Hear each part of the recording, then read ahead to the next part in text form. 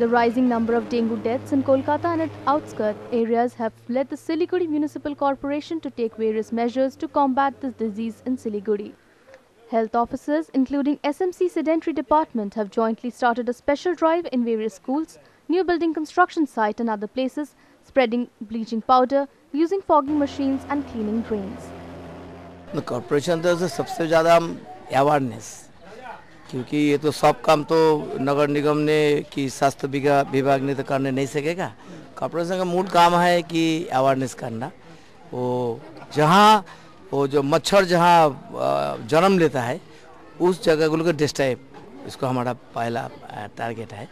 और इसीलिए वो ये तो जो डेंगू का जो मच्छर जो पैदा होता है ना, वो होता है फ्रेश वाटर में। तो फ्रेश वाटर क्रिएटेड होता है ज़्यादा अंडर कंस्ट्रक्शन घर में। तो वो अंडर कंस्ट्रक्शन में घर में हम उसको आइडेंटिफाई कर रहा है, वहाँ जहाँ जो ये इसका कहता है चौबच्चा जिसके कहता है, अगर ड्रम में अगर टायर में जो पानी रहता है, एयर कंडीशन मशीन में जो पानी रहता है, उसमें इस मच्छर के जन्म ज़्यादा होता है। उसमें हम ज़्यादा ध्यान दे रहा है।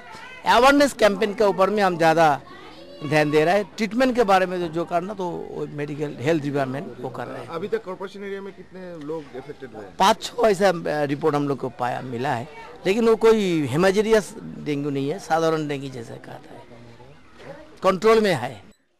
According to the District Health Administration, a total of 6 patients were found contracted with dengue, while health officers are collecting more blood samples.